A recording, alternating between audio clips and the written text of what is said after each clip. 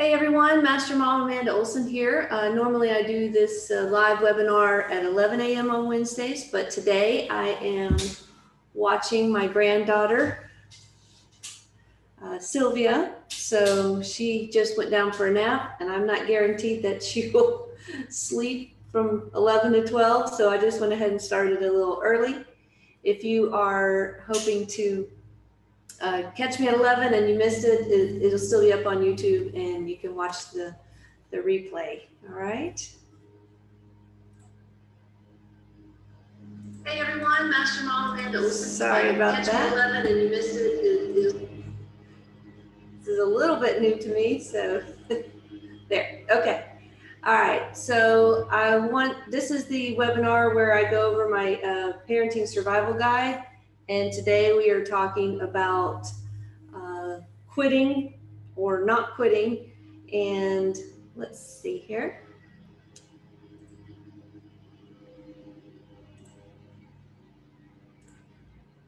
Go ahead and get that slide up for you guys. So chapter 8 in the book talks about when your child is in an activity and then they say, I don't want to go, or I want to quit. How do we work with that? All right. How do we deal with that? What's the right way? What's the wrong way? Dealing in martial arts, we have goals that we set. You have your short-term goals and your long-term goals. And so I see a lot of kids, getting a little bogged down or weary, or, it gets harder the closer you get to the end of the goal. For us, it's, the first big goal is the black belt. And it does, it's not easy to get a black belt. And sometimes that'll be a reason for kids wanting to stop. So let's go into that. And there's all kinds of activities. It's pretty universal between, whatever it is that your child is involved in that they want to get out of. Okay, it doesn't have to be a specific activity. It's general rules for all of that. So I apologize for the mowers. That's one reason I do it at 11 is because my neighbor mows at 10 o'clock on Wednesday and they're usually done. So if you're hearing that in the background, I apologize. But chapter 8, quitting, how long should you try until Jim Rohn?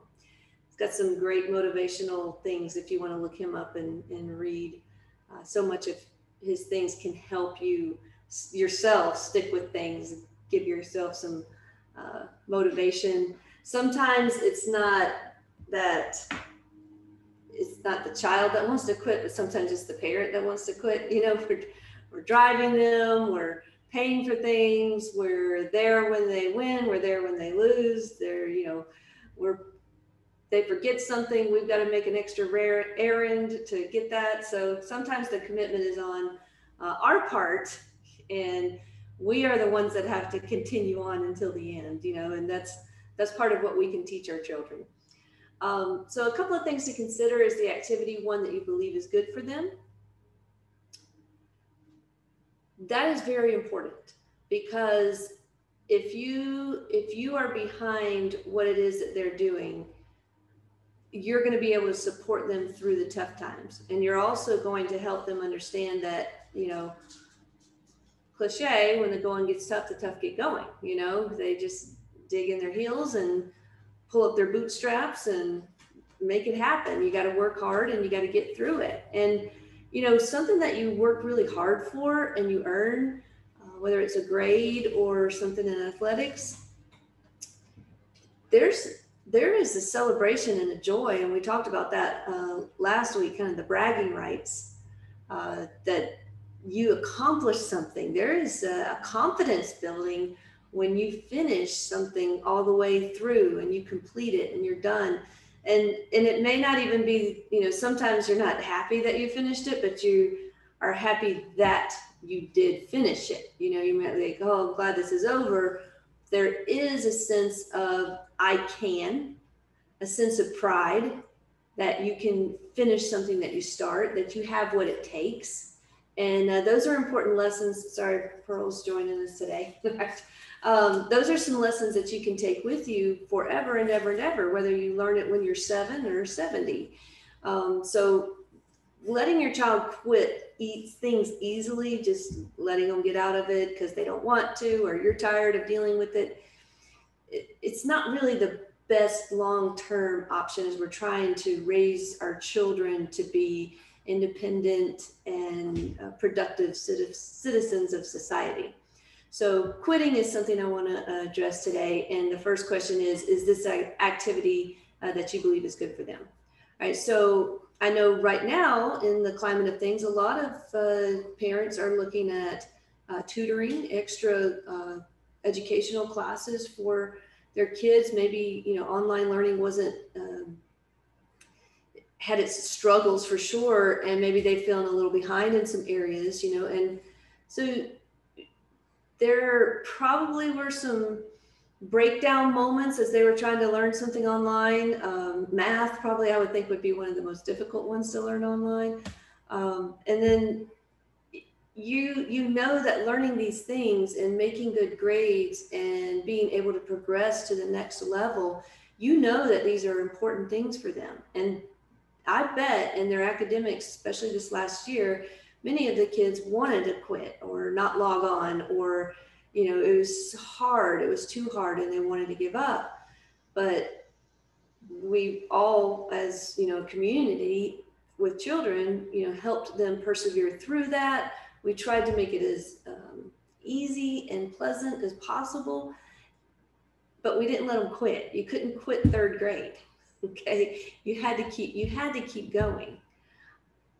So that it's good for them. And when you say, one of the things I hear is, I don't want to make them do something they don't want to do. Well, that's not really true. And I state that in the book. There are lots of things that you make your children do that they don't want to do. I think what the real answer is we don't want the aftermath or the struggle or the tantrum or the bad attitude about making them do something that they don't want to do. And we're talking about things that we believe that are good for them. That is something that is important to make sure. If you're considering giving in to that, I don't want to go anymore, I don't want to do that, I don't like that, and they're complaining, if you're doing that, then you want to make sure that it's not motivated by yourself, but that you are, you're behind this. This is important to you. You want to keep this going. Let's see here for just a second. So if you believe in the activity, commit yourself to the end game. When we enroll people in martial arts, we understand that it's not just the child, but the family has to have the full commitment too. They have to see that this is something that is good for them. This is something that they're going to enjoy. Yes, there's going to be hard times. There's going to be times when it's difficult and you have to practice and put all that in. But the family is committed to helping the child get to that long-term goal, which for us is a black belt. So when my kids were little, there was two things that I required that they do. One was a sport, and one was music. So they were always involved in either some sort of athletics and some sort of music, along with their education and their other commitments that they had at church and school, things that they were involved in. But those two were things that you couldn't quit. I felt strongly that music education at a young age was important for their mental development in terms of being able to learn and focus. And it's been shown that it really does help, especially with math. Music is very mathematical. There are rules that are true, and there's things about math that are the same way. So I felt like that was very important in their education. Also, we talked last week on the Daytime Tri-Cities about exposing your children to different things, so there were different instruments that they took lessons in, but they were always doing a musical instrument. So that was something that was important to me. So when we signed up for a certain session, a certain length of time in an instrument, especially if you invested in buying that instrument, you talked about that there's not just the lesson time, but there's the practice time. And we're going to see this through, whether it's see it through to the recital or the end of the year or whatever the long-term goal commitment was. And as they tried the different instruments, they would get through those times. I have just a personal story. I know of a child that is an adult now and a professor of music. But the philosophy was, as a young child, that they be exposed to many different instruments, that they always had instruments in the home to, just play around with and think of them as toys and practice. And that philosophy for this person worked out great because they were very adept at learning music, and they were very musical, and it's now their career. So I tried the same sort of thing, and my kids had lessons and they had access to music and instruments, and it never really became their thing. But they always had to, they weren't allowed to quit during the time period that we had committed to. That was the lesson there. When can they quit? Well, there's a couple of things. When they're old enough to make choices on their own. So sometimes, and each child is different, but when they were in elementary school and even into middle school, it was, we're doing music lessons. Do you want to continue with this instrument this year, or do you want to try something new, a different instrument, but there's still going to be music. So at some point they can kind of start choosing which instrument. And then as they get older and older, it's like, music is not my thing. I'm in high school now, or ninth grade or eighth grade. And this is really where my interest and my talents and, where I want to spend my time on this other activity. So they can kind of start making choices on their own. But when they're 8, yeah, they want to quit because they want to play, or they're tired of practice, or, for any number of reasons, they just, sometimes it's a control thing. I get to control what I do today. You're not in charge of me. So, when they're elementary age and even young middle school, they shouldn't really have that option of quitting. You make it clear at the beginning that they need to sign up for this, and then this is the end game, and they go to that point. And then once they reach that end game, then you can usually by then they're old enough, and you can decide, okay, what do we want to do now, or do we want to continue on with this and take it to the next level? But my personal advice is, when they're young, they don't really have all of the knowledge about how important it is to finish something, especially like if they're on a team. You can't quit mid-season just because you don't like basketball. You made a commitment to the team, and parents, we made a commitment to the team. We told the coach we were going to be on the team. We have to follow that through. And even if it's hard, that's okay. That's the part where we get confused, is that if it's hard, it's not okay. Well, if it's hard, it is okay, because we learn perseverance, we learn dedication, we learn commitment, and we learn loyalty. And we learn confidence because we know we can finish things. We know that we have what it takes to get the job done. And a 7-year-old can learn that, and they can learn it year after year after year. And then when they get older and they are old enough to make these decisions, you don't have to teach them that. I have teenagers that have, signed up for something. It could be at the martial arts school, or it could be, at school or church. And they have, signed up for it, and they're like, they'll come to me and they're like, Master Olson, I've got to, I really wanted to go to camp, but I made this commitment to this team at the beginning of the year, and I've got to finish that out.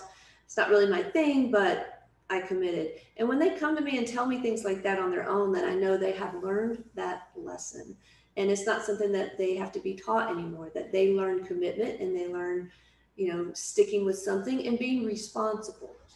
So quitting takes away all that, takes away, it teaches that commitment is important, that being responsible is, that's somebody else will take care of it, or it's okay.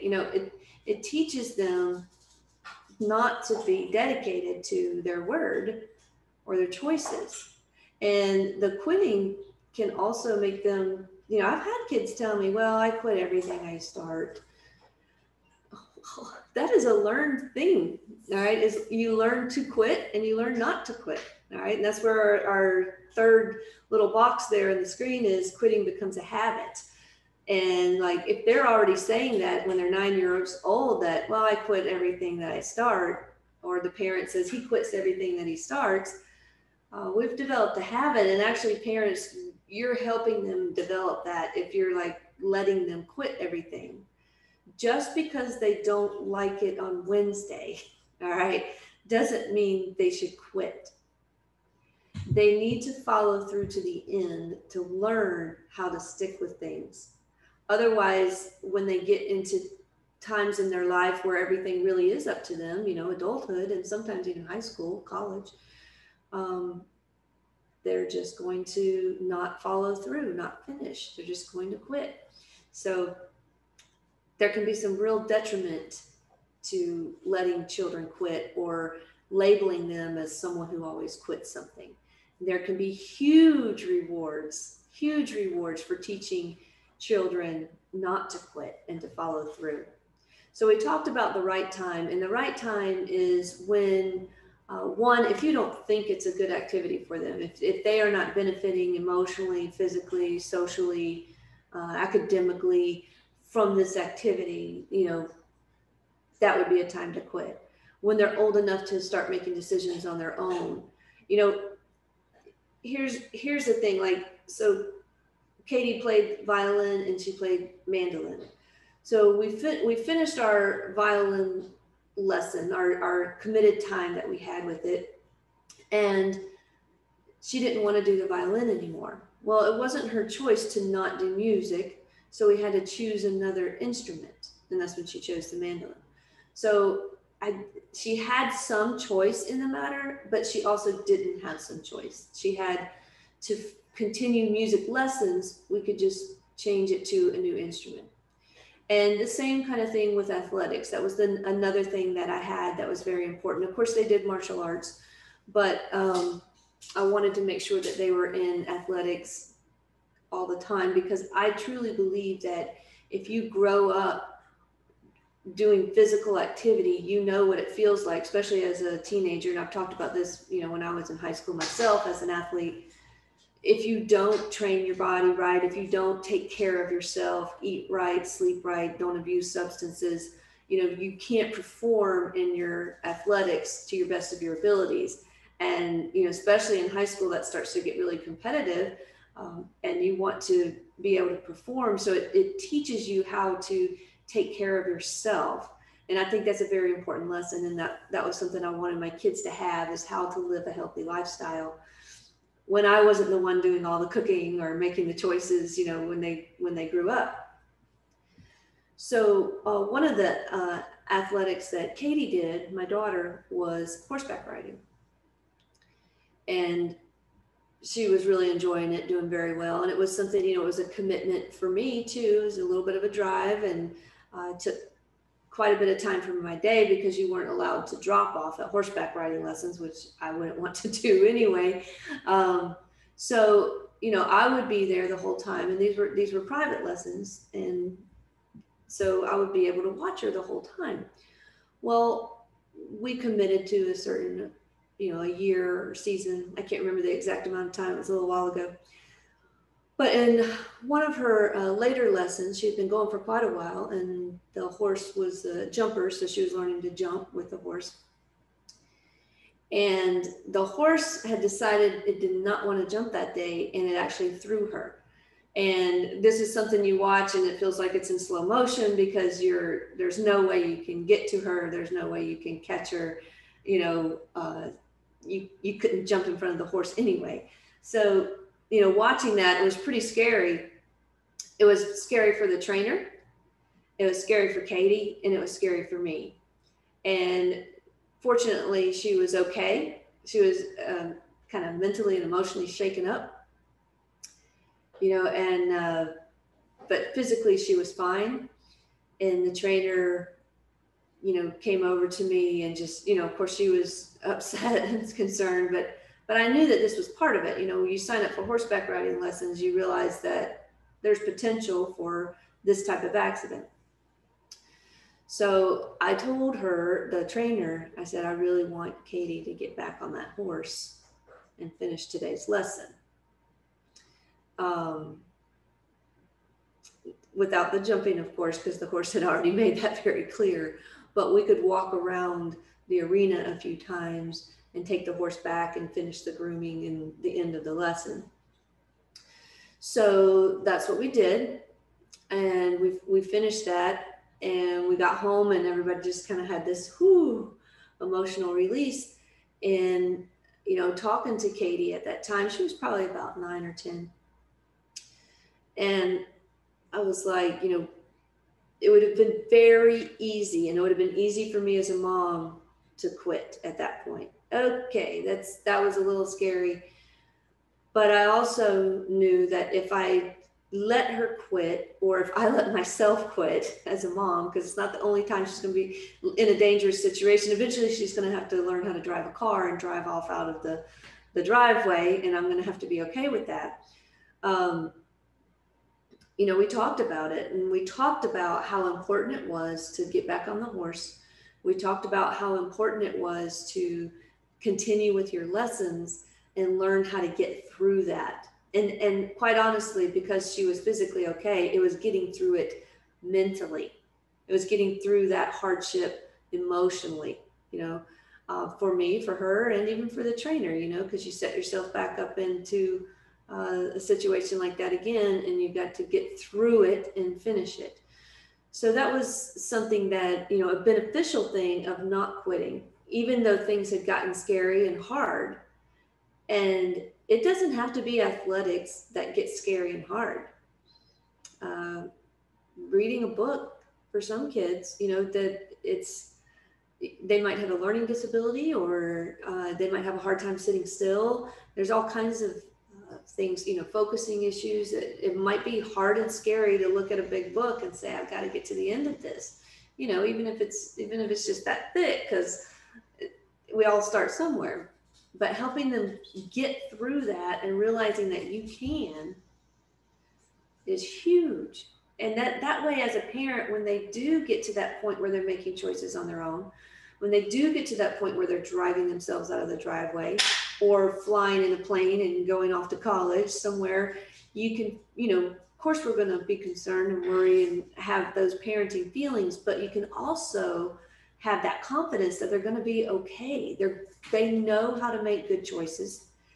They know the consequences of bad choices. They know how to stick through things. They know it's going to be hard sometimes, but they also know that they have what it takes to get through it.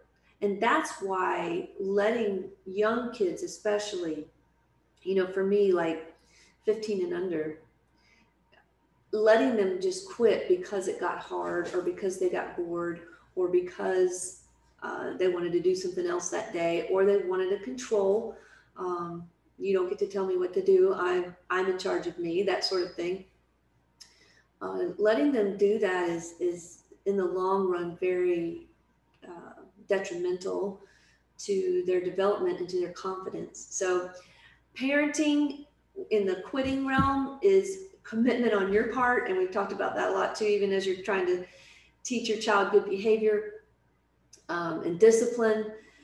Sometimes you're the one that really has to show the discipline before they get the hang of it. You have to stick to the rules. You have to stick to your philosophy. You have to stick to what you said. Your word is your bond, in other words, with your child. And they know that if you say yes or you say no, that's what you mean, and that's what's going to happen.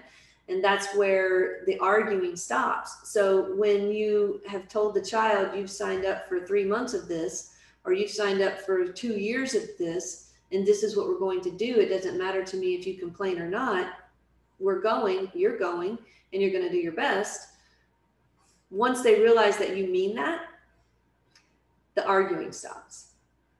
You may have a couple of weeks of, oh, I don't want to go, or they're dragging their feet, getting ready to go, or, all of these things that they do to make you feel guilty or make you feel like you're a bad parent because you're making them do this thing.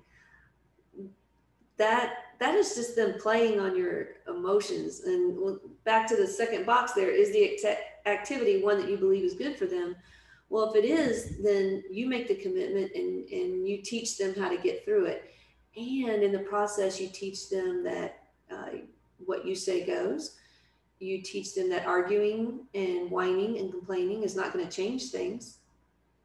And they need to learn how to just suck it up, buttercup, really.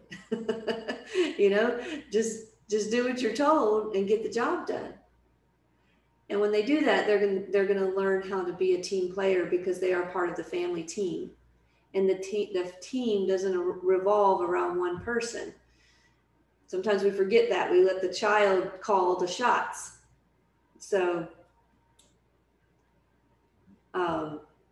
when they're part of the team, you want to make sure that they understand part of that is not causing chaos in your home and disharmony. Part of their job is to be the child, follow the parent's lead, obey the rules. That's what they are supposed to do as part of the family team. Help out, that sort of thing. So just keep that in mind when your child starts telling you that they want to quit, telling you that they don't like it anymore, or there's this kid that's bothering me. I have heard every reason.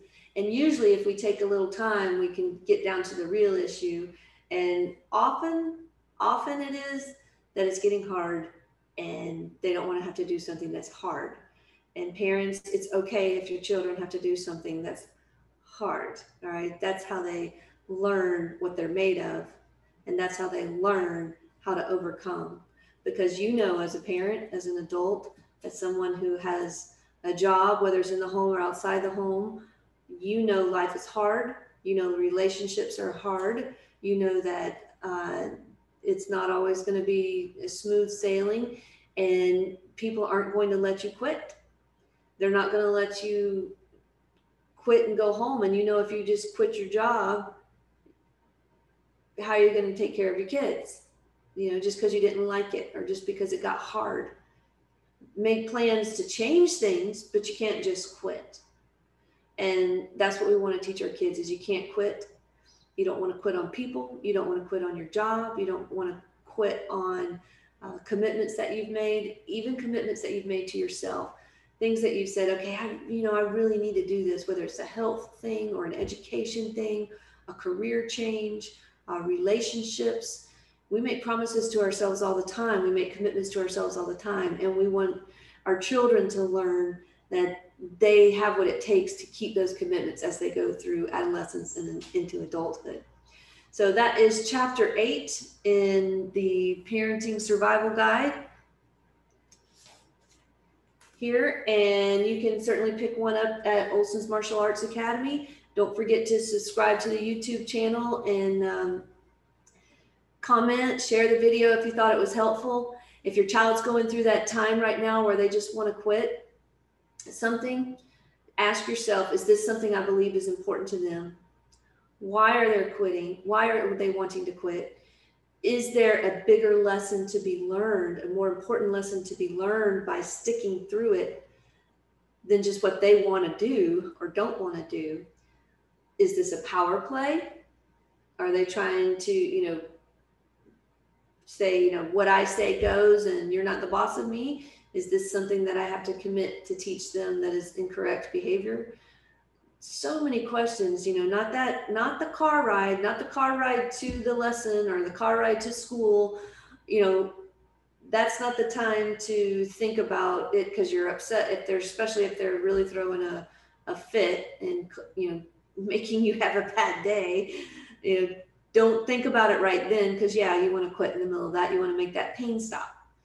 think about it when you're alone and quiet and you have some time to say, is this something that's going to benefit my child, you know, in the long run? Is it maybe not even the activity, but is it the lesson that we don't quit? Is that what's going to benefit them in the long run? Teaching them perseverance, teaching them that you are the boss of the family, are those things that are important to teach your children. Because teaching them to quit, letting them quit becomes a habit, and that is not something that we want our children to grow up feeling or knowing or thinking that they're quitters. You know, that, oh, why should I even try to go through this, you know, advancement program at work because I quit everything I do. No, you do not want your child thinking that way. So we have to teach them to stick with things. We have to teach them to follow through, just like we have to teach them how to do everything else. All right. Hopefully, this was helpful. Hopefully, if you have more questions on the topic, please feel free to put those in the comments. I'll read those and reply, and I'm sure other people have the same questions, so they'll appreciate those as well. Guys, y'all have a great day. And again, sorry I had to go a little early, but Miss Sylvia, my granddaughter, decided to take a nap now, and that's okay. All right. Sometimes you got to go with the flow. All right. Have a great day, and I will see